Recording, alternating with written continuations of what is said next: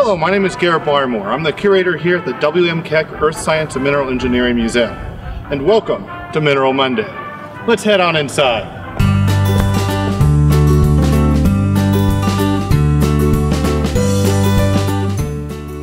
Here we are on the ground floor of the main gallery. Today we're going to be talking about the Keweenaw Peninsula.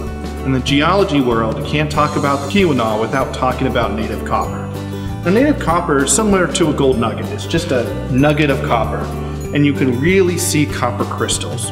And the copper crystals form as dodecahedrons, or 12-sided shapes, or octahedrons, 8-sided shapes. The Keweenaw Peninsula is the copper region of Michigan.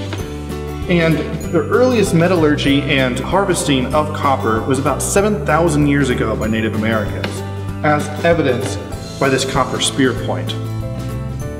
By about 1840, Douglas Houghton, the state geologist of Michigan at the time, was the first to describe the copper deposits, and that's when mining kind of began. But it didn't really take off until about 1899, where the demand for copper grew by a third in 1 year because of new technology such as electricity and telephones.